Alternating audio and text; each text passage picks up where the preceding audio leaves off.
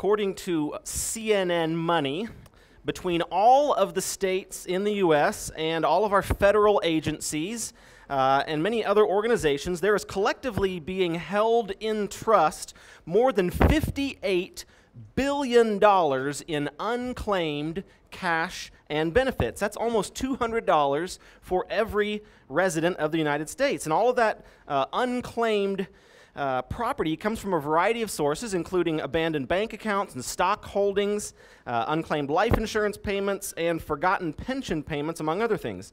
In 2012, one resident of the state of Connecticut was able to claim $33 million, which were proceeds from the sale of nearly 1.3 million shares of stock on which they had been listed as a beneficiary. Now, can you imagine how crazy it would be to wake up to a nice little gift like that? That'd be amazing. Here's something even crazier to think about. Imagine that you were the recipient of just such an inheritance, and you step forward to claim what is yours, and it is given to you. But then somebody in your life convinces you that it would really be better for you if you just gave all of that money back and then continued working as hard as you could the rest of your life in order to earn what you had just been given as a gift. How many people think that sounds like a good idea? Okay, nobody. That's good. I'm glad, because it's not. That's not a good idea. That would be a nightmare, literally. I mean, that's if I had that dream one night that I was given that sum of money and then for some reason gave it back, that'd be the kind of thing that would send me, shooting up in bed and maybe even yelling, "No!" That'd be awful. In today's chapter, in the book of Galatians, Paul's writing to these believers here, and he is experiencing just that sort of nightmare. Only this time it's for real. So if you brought a Bible with you, if you want to go ahead and open up to Galatians chapter 4, don't worry if you didn't bring a Bible with you, the scriptures will be on the screen up here behind me. We're going to be looking at the fourth chapter in this book that we've been looking at for a few weeks now, and if you want to go ahead and take out the message notes insert from your bulletin as well, there's some little fill-in-the-blanks there and some of the scriptures we're going to look at. And also, if you haven't yet, take a moment to fill out the little white envelope to throw in the offering baskets at the end of the service.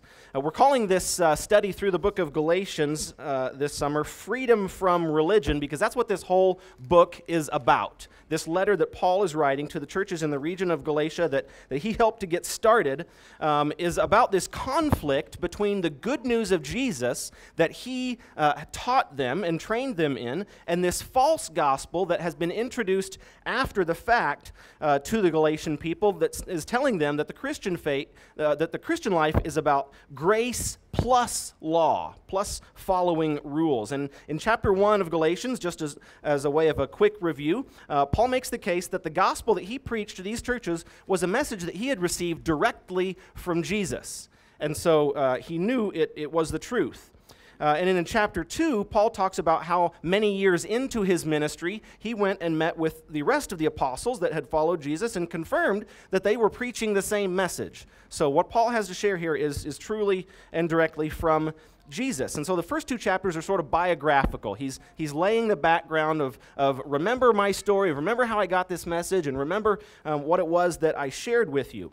And then chapters 3 and 4, we looked at that last week and this week, are very theological. That means they're very deep chapters. They're full of some powerful truths about God and his relationship with his people over time. And so Paul reaches way back into Jewish history to point to some foundational truths that he wants these Galatian Christians to hold on to and not lose or give up voluntarily even. And so last week, specifically in chapter 3, Paul introduces this argument that the man God called Abraham from the Old Testament, that those who have placed their faith in Jesus are the true children of Abraham. And they are heirs of the promise that God made to Abraham hundreds of years before he gave the law through Moses. And that promise that God gave to Abraham and is continued on into the lives of Christians today is for right standing before God and for living under his blessing and also being an instrument of his blessing to the rest of the world. And Paul referenced Genesis 15:6 last week, which says, Abram believed the Lord, and the Lord counted him as righteous because of his faith. Not because he followed rules, not because he obeyed laws, not because he jumped through hoops, because of his faith. And in Genesis 18:18, God says, Abraham will surely become a great and powerful nation, and all nations on earth will be blessed through him.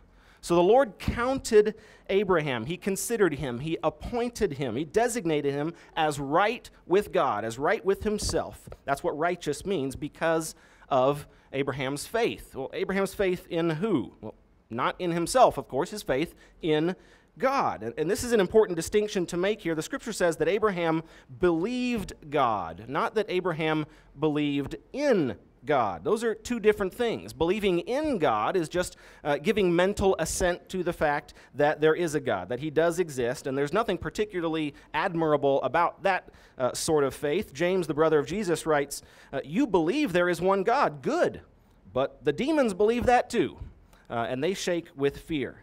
So believing God and believing his promises to us is ultimately what God has sought from the people that he made, and is therefore ultimately the only thing that matters. So the question for us is, have we believed God and believed the promises that he's made to us in Jesus? That's what Paul says makes us true children of Abraham, right with God, by placing our faith in him. And so at the end of Galatians 3, we looked at it last week, Paul says that the purpose of the Old Testament law was first of all to point out people's sin and their need for a Savior, their need for Jesus in the first place. And secondly, Paul says the purpose of the law was to preserve the nation of Israel, a sort of a protective custody or a quarantine, just to hold this group of people together until the time was right for the Messiah to come through them and to offer freedom to all people from their slavery to sin and to the law. And so Galatians 4 is all about this concept of being an heir of God's promises, of inheriting what God has promised to those who put their trust in him. For those who put their trust in Jesus, in the perfect, once-for-all-time, completed sacrifice that he made on the cross for our sins. And the nightmare that Paul is experiencing in this chapter is that these Galatians are walking away from that pure, simple faith, from their spiritual inheritance, for all practical purposes, to live as slaves again. So let me read the first few verses for you here in Galatians chapter 4. Today I'm going to be reading from the New Living Translation. He writes, if a father dies and leaves an inheritance for his young children, those children are not much better off than slaves until they grow up, even though they actually own everything their father had. They have to obey their guardians until they reach whatever age their father set. And that's the way it was with us before Christ came. We were like children. We were slaves to the basic spiritual principles of this world. But when the right time came, God sent his Son, born of a woman, subject to the law. God sent him to buy freedom for us who were slaves to the law, so that he could adopt us as his very own children. And because we are his children, God has sent the Spirit of his Son into our hearts, prompting us to call out, Abba, Father. Now you are no longer a slave, but God's own child. And since you are his child, God has made you his heir. There's a couple things I want to highlight in this opening passage. First, Paul says that before Christ came into our life, we were slaves. And the ultimate spiritual reality of human experience is that every person lives either in Christ or in slavery. Those are the only two places that we can be. Most of us have never thought of ourselves in that way, as ever having been a slave, because slavery is such an ugly word. We'd never describe ourselves that way, but that's exactly what Paul says that we were. He says that our slavery was to the basic spiritual principles of this world, and that master that we were under slavery to can be summed up in two words: sin and religion. Those are the basic spiritual principles of the world. Sin is living apart from God and suffering the consequences of living that life that way outside of relationship with him. And then religion is making efforts to do better and somehow appease God, get him to love and accept us. And the Bible says that those efforts are futile, that those attempts are just as broken as we are. And so our freedom from slavery to sin and to religion is not earned by anything that we do, but by what Jesus did. Verses 4 and 5 here say, when the right time came, God sent his Son, born of a woman, subject to the law. God sent him to buy freedom for us who were slaves. And so it was the perfect life of Jesus, a human like us who was born to a woman just like we were, who lived under God's law and never once ever broke it. It was his sacrifice that allowed him to be the perfect, once for all time sacrifice to pay for all of our sins. Jesus purchased our freedom, the scriptures say, with his own blood, with his perfect life and death. And that is good for all who put their faith in him. But it gets even better. Not only are we freed from slavery, Paul says, but then we actually get adopted into God's very family. Verses 6 and 7 say, God has sent the Spirit of his Son into our hearts, prompting us to call out, Abba, Father. Now you are no longer a slave, but God's own child. That word Abba here is an Aramaic word that Jesus used when he cried out to the Father the night that he was betrayed to be crucified. It's a term of intimate endearment. And most literally translated, what it means is daddy. That's the kind of relationship that we can have with God when we place our faith in Christ. Paul says when we accept what Jesus did for us on the cross, we can approach God in exactly the same way that Jesus does. Can you imagine that? Now, it would be good enough if the President of the United States gave a pardon to a death row criminal and they were released from prison. That would be a pretty big deal. It'd be something to celebrate, and something they would celebrate for sure. But can you imagine that taking the next step, if the president then adopted that criminal as his own child and moved him into the White House to live with him and enjoy that prestige? That's exactly what God has done for us who have put our faith in Christ. We've not only been rescued from slavery, we've been adopted as his children, and we can call out Abba, Daddy, because we have that intimate relationship with him. So if you're a Christian here this morning, I want to ask you a question. Are you aware that Jesus purchased freedom for you when you believed? Because what happens a lot of times in our Christian life is somehow we think that there are things that we have to do to earn God's love or to pay God back or to make up some difference that is left between what Jesus did for us and what we need to be right with God. And that's just not the case. Jesus purchased our forgiveness. It was paid in full.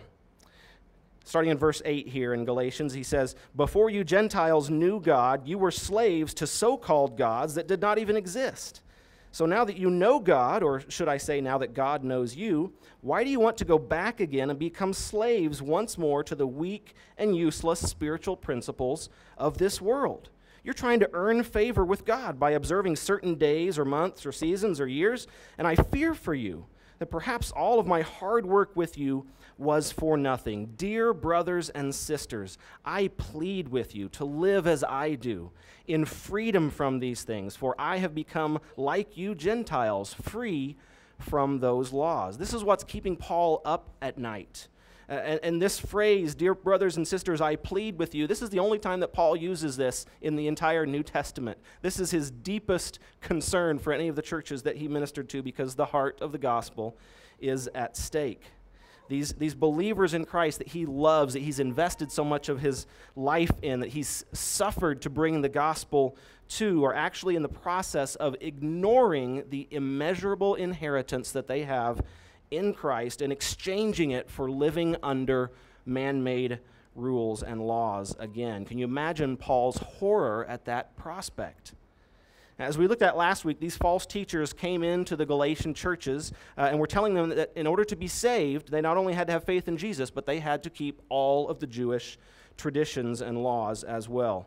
And so here's where Paul gets very tender with his friends and pours out his heart to them to call them back to the truth of the gospel. Starting in verse 13, he says, surely you remember that I was sick when I first brought you the good news. But even though my condition tempted you to reject me, you did not despise me or turn me away. No, you took me in and you cared for me as though I were an angel from God or even Christ Jesus himself. Where is that joyful and grateful spirit you felt then? I am sure you would have taken out your own eyes and given them to me if it had been possible. Have I now become your enemy because I am telling you the truth? Those false teachers are so eager to win your favor, but their intentions are not good.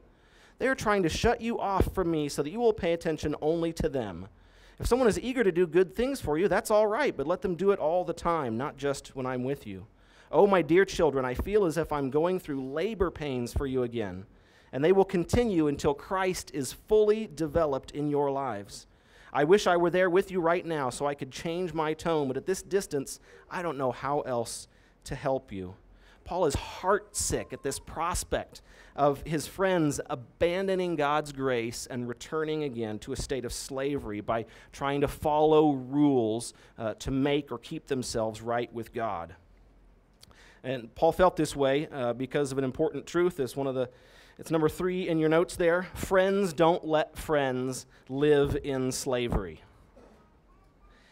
Paul is being the dearest kind of friends that these Christians could ever hope to have. He does a few things in these verses that demonstrate the authenticity and of his friendship towards them. First, he takes the initiative to restore that relationship. Even though these other teachers have come in and worked to try and shut off the communication between these believers and Paul, he won't let that keep him from attempting reconciliation.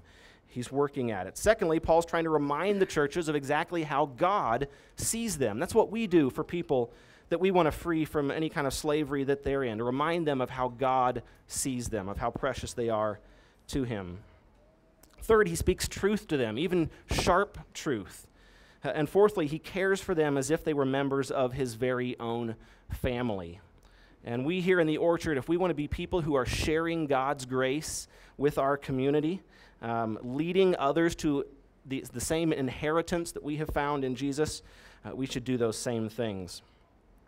In the final section of this chapter, Paul returns again to the Old Testament Hebrew Abraham that he brought up last chapter in order to demonstrate that these Judaizers, these people that have come in and declared that the Galatians don't have the true faith, but they need to follow the law, Paul says they're not really following the example of Abraham themselves. Starting in verse 21, we read, Paul says, "Tell me, you who want to live under the law, do you know what the law actually says? The scriptures say that Abraham had 2 sons, one from his slave wife, one from his freeborn wife.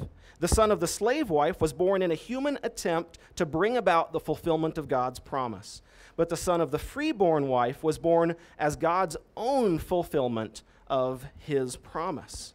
So here we need a real quick refresher on the Old Testament story of Abraham and his children. So I'll try and do it in 30 seconds or less. Abraham was 75 when he was called by God to go to a place that God would show him and where God would make him a great nation, where God would provide he and his wife with many descendants. Fast forward 10 years, Abraham is now there in the Promised Land. He is 10 years older. He's 85, still no baby. And so Sarah starts getting nervous and says, well, I've got a plan. Take my servant, my slave woman Hagar, as another wife, have a baby with her, and that way at least we can make sure that we have one descendant to carry on the family.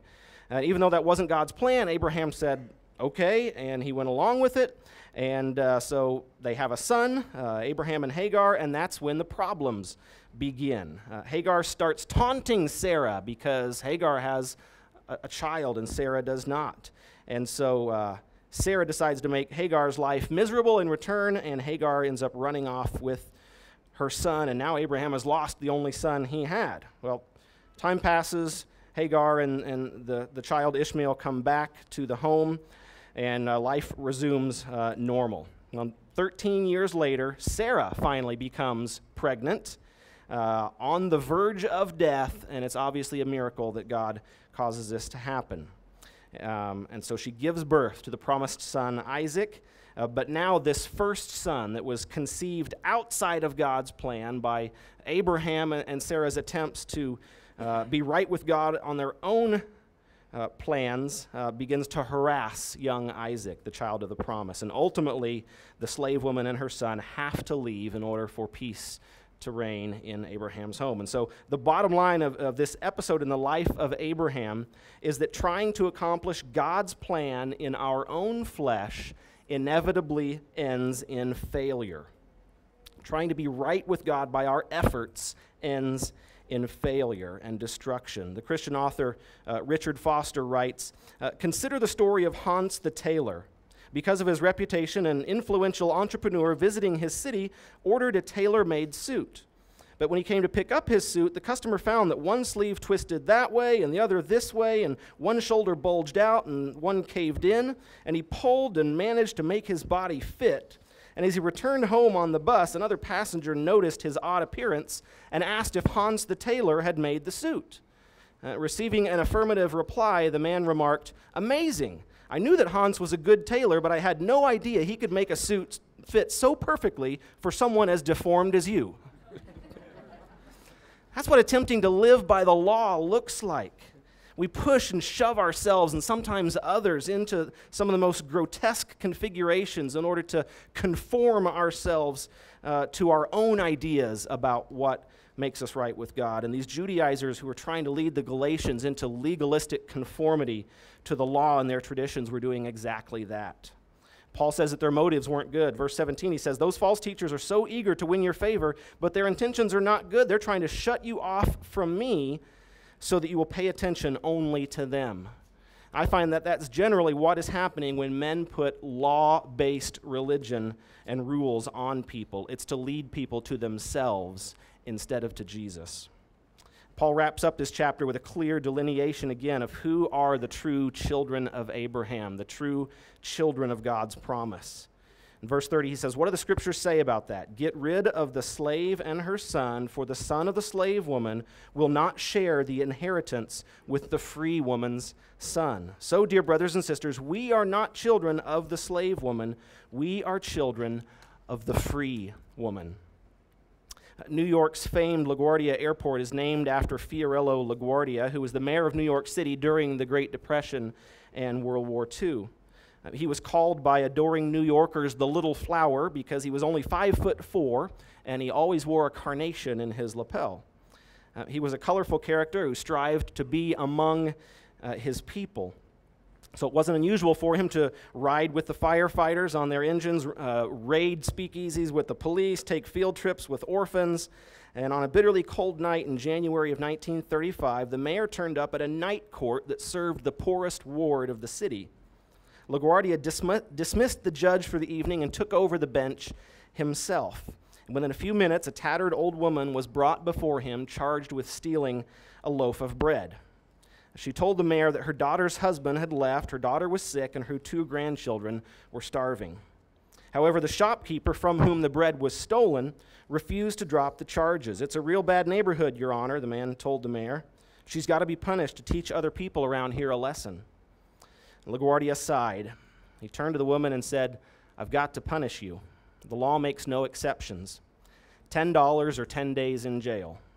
But even as he pronounced sentence, the mayor was already reaching into his pocket. He extracted a bill and tossed it into his famous hat, saying, "Here is the $10 fine, which I now remit, and furthermore, I'm going to fine everyone in this courtroom 50 cents for living in a town where a person has to steal bread so that their grandchildren can eat.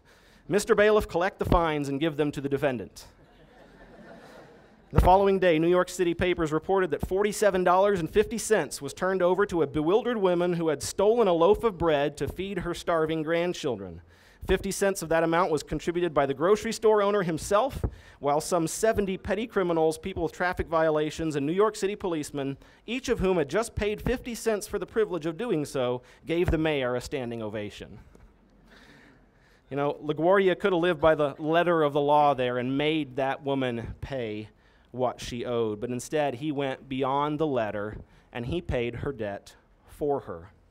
Of course, that's exactly what Jesus did for each one of us. He could have made us pay for our sins. We were rightly and justly deserving of his punishment, but instead he paid it for us. And not only that, he offered to adopt us into his family where everything that he has is ours. And living by faith in Jesus far exceeds living by the law. Living in God's grace far exceeds law-based living by leaps and bounds. God offers us a new covenant relationship with him, a new way to be right with God that's based on faith in what Jesus did for us. And once you have that, that is an inheritance you do not want to give back by following law or for any other reason. I'm going to invite the band to come back up and prepare to lead us in a song as we prepare for communion. Pastor and author Tim Keller writes this in his commentary on Galatians. He says, "The way to progress as a Christian is continually to repent and uproot these systems in the same way that we became Christians, by the vivid depiction and redepiction of Christ's saving work for us and the abandoning of self-trusting efforts to complete ourselves. We must go back again and again to the gospel of Christ crucified so that our hearts are more deeply gripped by the reality of what He did and who we are in Him." That's why we do communion every week. We want to be reminded again and again of what He did for us, so that we are not tempted to try and do anything on our own to be accepted by Him. Let's pray. God, we thank You for the truth of Your word, for its encouragement to us, sometimes sharply when it contrasts with what we assume to be right.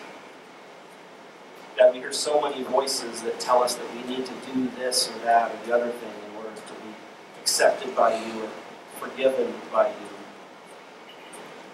God, Your word makes it clear that the work that You invite us to do is to believe in the one that You have sent on our behalf. God, for those who have never placed their faith in Jesus here this morning, God, I would ask that You would help them to understand the depth of Your love for them, that You sent Your one and only Son to die for their sins, so that they wouldn't have to jump through hoops, they wouldn't have to make themselves better, but that by believing in what You've done for them, they can have life. God, for those of us who have made that confession of faith at some point in our lives, but others have come into our life later on and told us that we weren't doing enough, that we weren't good enough, that we had to do this or that, or give this or that up in order to be right with You. God, remind us of the pure, simple truth of the gospel, that we're right with You because of what Jesus did, and because we've trusted in Him. God, impress those truths on our heart this morning as we remember again the reason that we can be forgiven and have reason for living and have the hope of heaven. In Jesus' name.